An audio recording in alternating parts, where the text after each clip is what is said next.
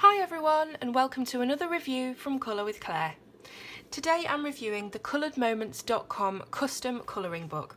So as you can probably tell by the word custom, this is a completely personalised colouring book that's going to be completely unique for every single person that orders it.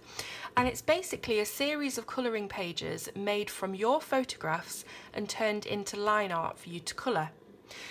So I've chosen the 5-page option, which is the minimum, but you can get up to 25 pages in your colouring book. Now, as you can see, we have this sort of frosted plastic cover to protect the image on the front. It's spiral bound, so you don't have to worry about getting into any spines or having any problem with it laying flat at all. One thing that puzzled me was that it's spiral bound on the right hand side as opposed to the left, which is a bit strange, but anyway. So the first image, as you can see, contains the Coloured Moments logo, and I thought that was a bit, I thought they probably could have put like maybe a thinner piece of paper in the front to do their logo and their marketing and things like that, rather than print it straight onto the picture that you want to colour, because I'm going to have to probably make this area really dark to cover up the logo. You know, if I wanted to frame this or anything like that, I don't really want the logo on there. But yeah, this is the first image, me and my husband, taken quite a while ago, probably about 12 years ago, and I'll put the original photo up on the screen now for you to compare it. In fact, I might just move this across and give room for both images so you can see a side by side. So that's the first image. Here's the second image, and these are my two boys, Shane and Max. This is when Max was really little. I don't even think he was 1 yet, and they were just sat together on the settee. This is myself, Max and Shane when we went to Legoland one year. We were in the hotel, took this photograph, and as you can see, it's a really nice depiction of the original photograph.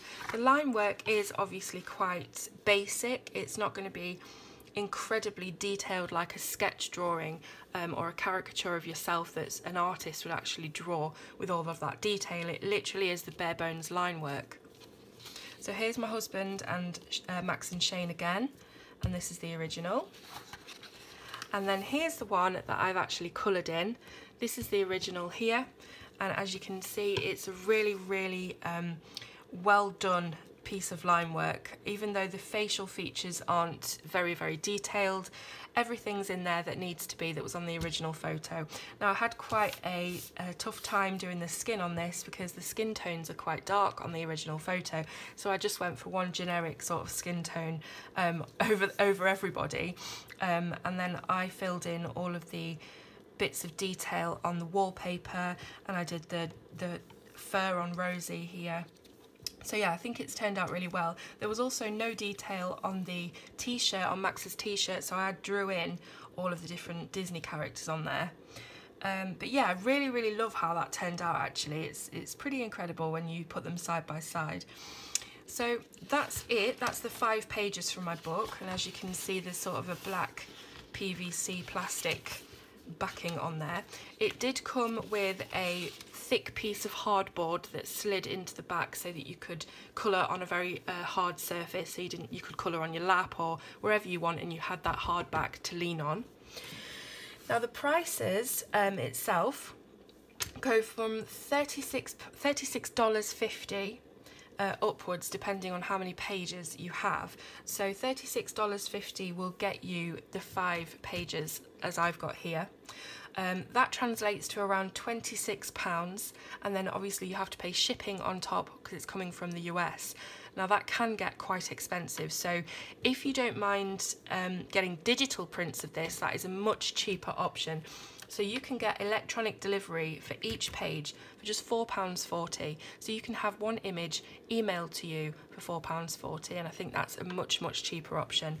Just talking about the paper for a sec, it describes the paper on the website as high quality paper. There's no other details or anything about the paper itself, about the weight or the thickness, but I would describe this definitely as a very high quality paper. It's very thick, it has a very deep tooth on it, so it's good for colouring pencils. You can put lots of layers onto into it, it will take quite a while to burnish the tooth of the paper. So if you do like working with layers, that's good.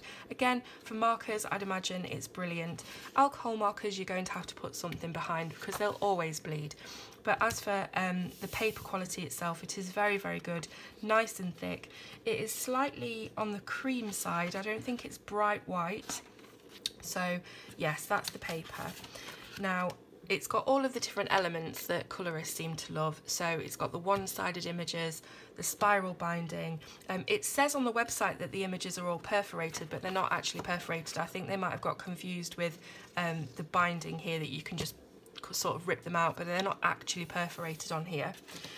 So if you would like to order, you can get 10% off your first order. If you go onto colouredmoments.com and sign up for the newsletter, there'll be a little flash advert that comes up when you go on the website asking you to sign up for the newsletter, and in return you'll get 10% off, so that's even more of a saving for you. But I would definitely recommend, if the price or the shipping is just too high, to go for those digital versions, and you can print off on any paper stock that you desire. You can print on cardstock, anything that you usually use to print out your colouring images. So you can buy these on colouredmoments.com. You can also get it from Etsy, but the prices are all exactly the same.